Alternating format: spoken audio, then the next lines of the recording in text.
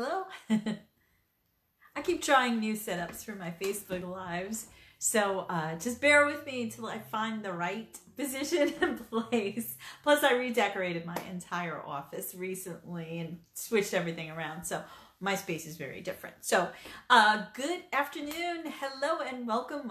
My name is Gina Badality, and I am the owner of EmbracingImperfect.com, a blog for moms who are raising kids with special needs. Hi, Courtney. How are you? I just wanted to welcome you to today's live. So every Friday at 2 p.m., I kind of hustle my butt back from the gym and do Facebook Live on different topics. So today's topic is one that's really near and dear to my heart, embarrassingly so, because my topic today is indecision. Hi, Denise. How you doing? And indecision is a huge problem in my life, and how to learn to deal with it. And so I'm going to give you some tips on how to get over your indecision about whatever, whether it's minor or important, because we all have the minor one, right? How many of you had that argument like 10 times a week? I don't know what we want for dinner, honey. Honey, I don't know what I want for dinner. You decide. No, you decide. Hi, Janelle. How you doing? So it can be that basic, but of course, indecision, that's not really a very important decision to make, unless, you know, you have health problems dealing with food. But what's a more life-challenging decisions is, should I take this job? Should I leave this job? Should I go to this school? Should I join this church or group or gym? Should I go speak at the Capitol or protest something I disagree with? So those are really more critical decision-making and issues. And those of us who struggle with even the tiniest basic decisions, like I have had for so long, you know, we need like a really good process by which we can make decisions.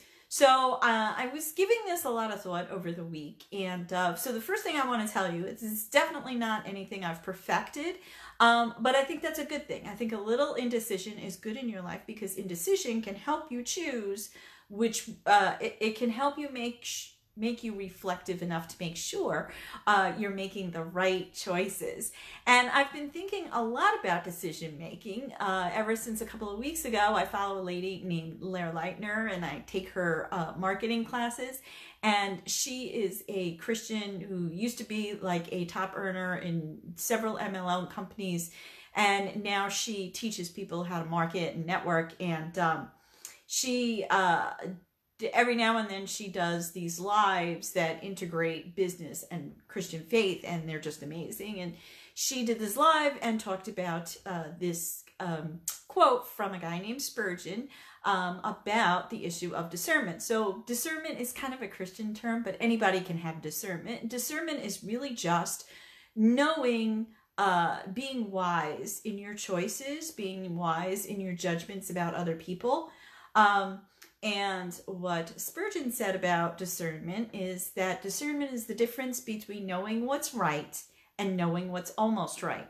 So as soon as I heard her say that, like, I wrote it down, and it has been on my mind every single day, because that's when we really struggle with decisions, right? When we've got two shiny objects and they both look equally good, and we want to move towards both of them, but we can only go towards one. What do we do? And that's really made me very reflective about decisiveness, and that's why I kind of wanted to do this little Facebook Live. So I think it's really important, though, to understand that when we're indecisive, indecisiveness really is part of like fear. So it's really fear of responsibility, right? Because we make choices and we are so terrified that we are going to make the wrong choice in all kinds of things. And the reality of life is there is no choice. You cannot make a decision without a risk. There's almost no decisions you make that don't even have at least a tiny bit of a risk, right? So how do you make a really important decision when you are facing this fear of making the wrong choice? Hi, Gina, welcome. And I think part of it is understanding that 90% of decisions are not 100% irrevocable. I'm sure there are, serious issues like maybe a medical health issue, like a transplant or something that could be irrevocable, or choosing not to, and then, you may fail and your heart may fail or whatever may fail and you may die.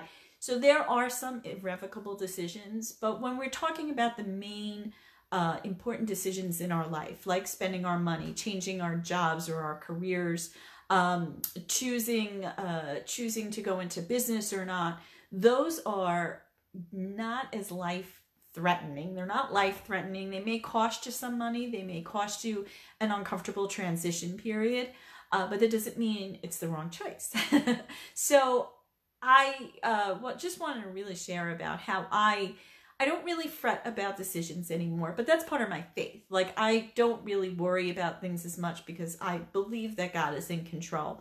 So I think one of the really important things before you start decision making, if you really battle with decisions, is to try to find the root of that fear that is holding you up from making decisions and deal with that first. So don't even think about decision making yet. Ask yourself why you are so averse to risk and why risk really scares you so deeply. Because I really think that is the basis of people who have terminal indecision. Like, I've had so much in my life.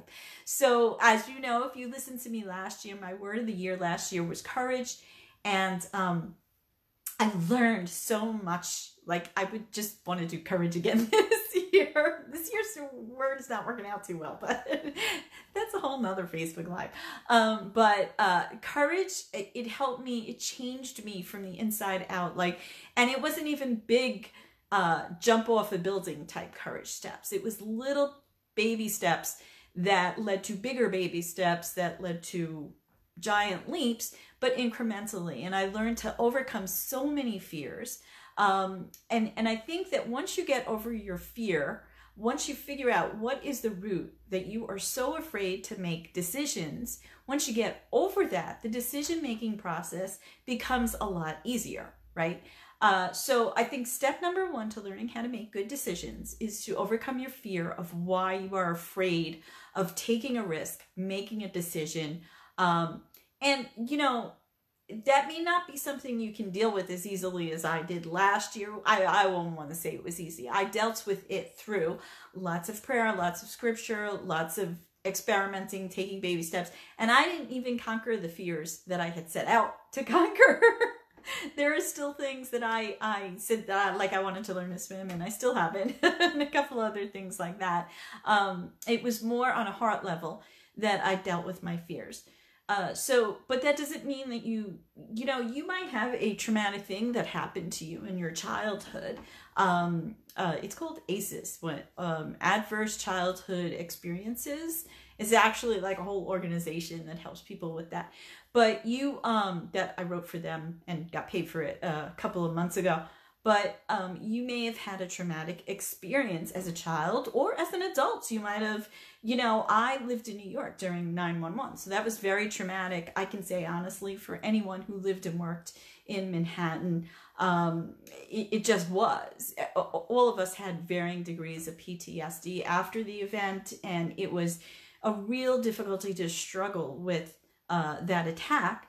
But there are a lot of people, I knew a psychologist at the time who said that that was her first influx of having teenage and young adult people. They came to overcome their fears. And part of what their problems were was the fear that they suffered after that attack was that they were just stuck. They were frozen. In other words, they couldn't move forward because they couldn't make decisions because they were stuck in this traumatic event. So if you need to go to a therapist or a counselor or see someone in your church or your faith group or whatever that can help you through that, there's no shame in that. You really need to try to get over your fear before you can make a decision. But now if you're sort of past fear, once you've got through that, you still need to know how to make the really important decisions. So the old saw, and I feel like this is a theme with me now, like, you know, last time when I talked about gratitude, contentedness, and I talked about gratitude, I talked about how listing 5 things a day, which is the old saw, never really worked for me. Well, the old saw on making a decision is list the pros and cons. But the problem with that is that not every pro and every con is equal. And it might be, it's going to change all the time. So if you have a formula for making decisions, it's going to change because there is a period of your life. For example, if you're looking at a new job, there's a period of your life where you're looking at a job strictly because you really need more money to live on. And so the most important thing is the money. There's a period of your life where you're like, you know what, I really don't feel useful at this job and I don't like what I do and I want to do something that engages me and uses my talents. So you're focusing more on your career. And then usually there's a point in your life, if you have a family, where you're like, I am spending 60 hours of work a week and I never see my kids, I never see my spouse. I don't want to live like this anymore. And there's also health reasons. For example, somebody recently had a prayer request for, she's changing jobs into a less stressful, lower paying, less hours job because she's got too much stress. Or, you know, and that's a physical issue as well, because stress will eventually impact your physical health. So like you can look it on paper and go, I want a new job for all, this is a great job because it pays well and it builds my career and I get to jet all over the country. But then you might think, well, gee, flying's a lot of stress and I will never get to see my family. So those factors, even though you've probably got more factors on the pros, those 2 con factors are going to outweigh your pro factors. So you have to really sit down before you make the decision and think about what's my priority, what's really, really on a gut level important to me. And then, hi Diane, welcome. What's important to me and why do I want to do this in terms of what's important to me, right? So you can't really make a decision without weighing those factors. A pros and cons list, you can do the list, but you want to really, if you do the list, you need to weight it, right? So you need to say money has a value of 5 for me right now, or money only has a value of 1, but ability to work from home has a value of 5. So you have to really weight those factors. And then, so once you've dealt with the fear, once you've prioritized what's important to you in general in your life, and then pivot it towards that particular decision, the next thing, I just lost the third thing. I was just talking so much, I forgot the third thing. Once you work out those 2 things, oh, I know, you have to then take the leap and make, you also have to, you might want to like run some of these by people. If it's a decision that's a really big decision, you might want to check with people you trust and love and care about, not just if it'll impact them. Of course, definitely talk with anyone it's going to impact, but also talk to them about, like, you know, they might look at the decision. I know I do this with my husband all the time. I might say, oh, I can do A, B, or C, and I don't know which of those things I should do or whether I should do any of them, and he will usually come up with something that I've never thought of. So you might have, if you have someone you trust that you can talk to about that, a good friend, your spouse, whatever, somebody you're very close with, have them look at that situation and your choices of decisions, and they can maybe figure out a thing that you're like, oh, I never thought of that. And then that might, from time to time, that doesn't have an impact, but every now and then it'll have, oh, that really pivots my whole decision-making process. So that's important too. And as for me, because I'm a Christian, I check all my decisions with God. I don't always get an answer, like a clear cut. So, you know, sometimes you're praying and you feel yes, or you see all the signs and you're like, this is a yes. And then sometimes you're like, it's oddly silent. You know, he's my go-to being that I talk to about major decisions, but sometimes I don't get any feedback. So, but if you are a person of faith, pray about it. Pray for wisdom and guidance and direction and discernment. Is this the right choice, or is this the best choice? Is this the better choice, or is this the best choice of all? And then finally, the final thing that you need to do is you need to accept the risk, because there is no decision without risk, right?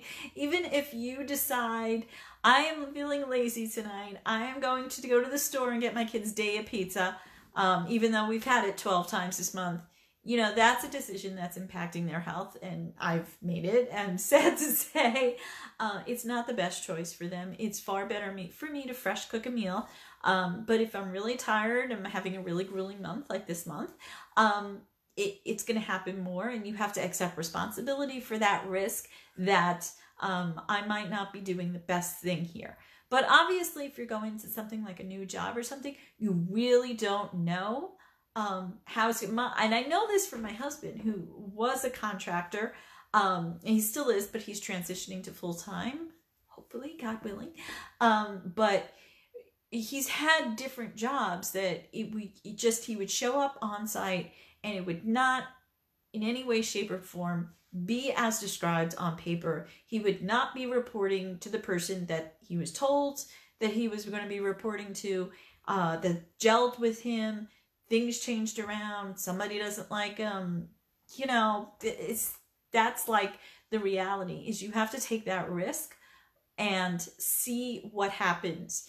And sometimes you jump and you take a risk, and it actually folds into something else. So last year, I worked for a content mill called Audiential, and I was there several months. And by the time I got to the summer, oh my gosh, I hated that job. It didn't pay well, but it was steady income.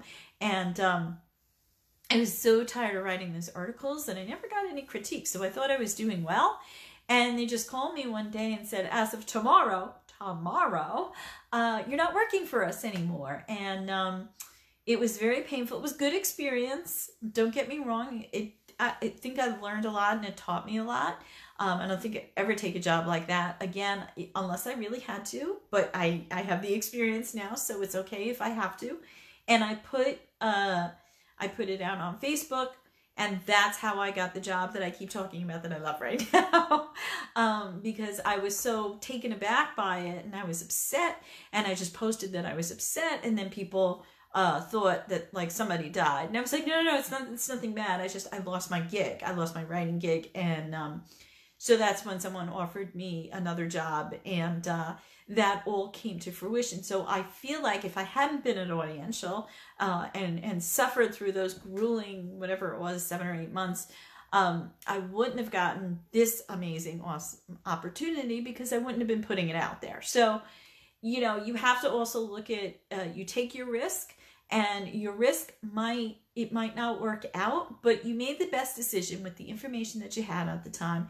You cannot guilt yourself over having made a choice that doesn't work out, because you just can't see the future, and you can't see everything.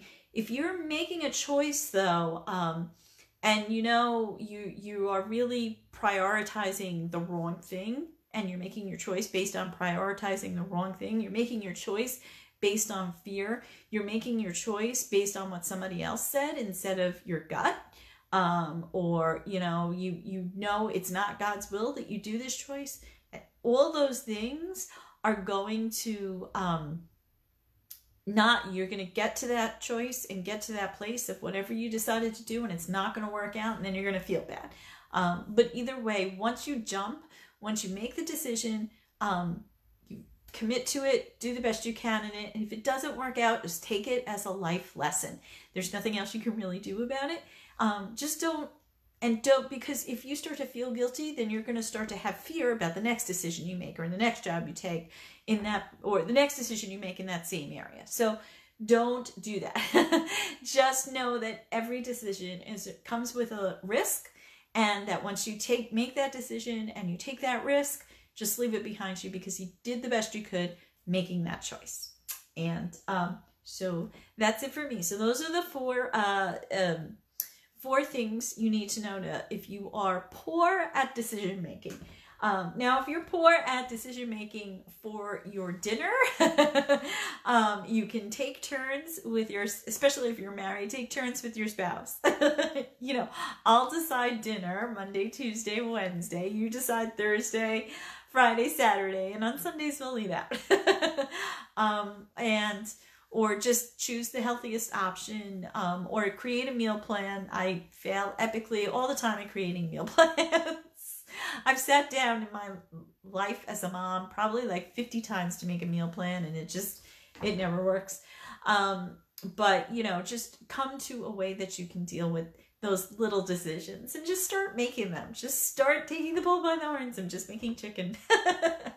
But for the big decisions, you need to let go, understand why you are afraid to make that decision and deal with your fear. You need to prioritize what's important to you at the time, not just a list of pros and cons, but weighted pros and cons based on your priorities in life at that period in time. Talk to people you trust, including God, to give you direction and guidance, and try to discern which ways you should go. If they notice anything that you never thought about before, that's good. You know, they might bring up a personality trait that you're like, oh yeah, that would not work for me. My husband's done that to me any number of times. And I mean, in a good way. And then just make the leap, take the risk, make the decision. And once the decision's made and you're committed to it, let go of the guilt. Just, even if it doesn't work out, just let go of the guilt, and because if it doesn't work out, it can lead you into a better place where something will work out much better. And that's it for me. I do not have a recommendation on books or anything today, because I was just running around like a chicken without a head all week, and I have a ton of work on my desk, which is a good thing. So that's it for me. That's how to make a decision. If you have any questions, go ahead, drop them below, and I will answer them. Please share this Facebook Live if you liked it. And that's it for me. It is Friday. Boy, we are going into Palm Sunday. Can you believe it? And we are going into Miracle League baseball season out here, so it's very exciting. And I hope you are having a great spring. I'm so happy that it's spring. And I hope you have a lovely Palm Sunday if you celebrate. And that's it. So have a great weekend, and remember to embrace the imperfect within you today. Thanks again. I'm Gina Badali. I will see you here next week at 2 p.m. We're going to talk about giving.